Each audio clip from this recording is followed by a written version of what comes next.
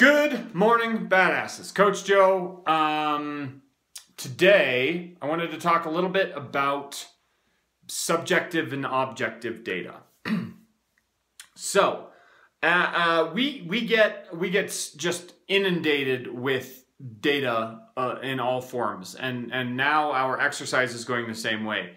You used to just have a stopwatch and just go run for, an hour. Now we have GPS, so we have distance, we have pace, we have elevation, we have heart rate, we might have power, all of these things. And that is both good and bad.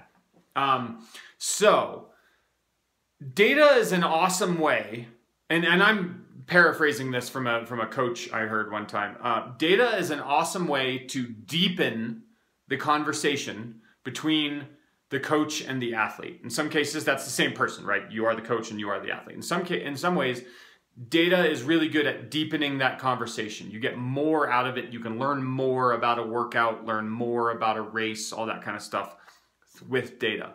But it should not be the conversation. It shouldn't be the only conversation.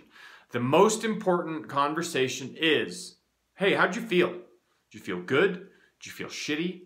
Because any of these factors and any data point is just that. It is a single data point. And our bodies are so complex.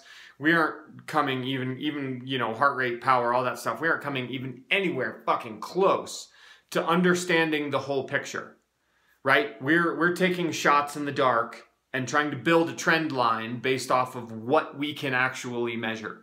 And we need to remember that that's not everything. What we know isn't everything.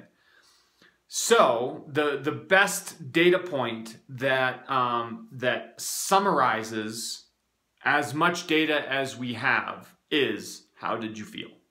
Did you feel like shit? Was your head in the wrong place? Blah. So record that and talk about it with yourself and or your coach, because it is a valid data point.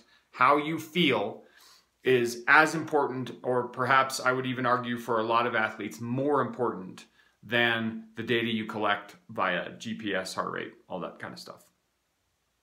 Have a good day.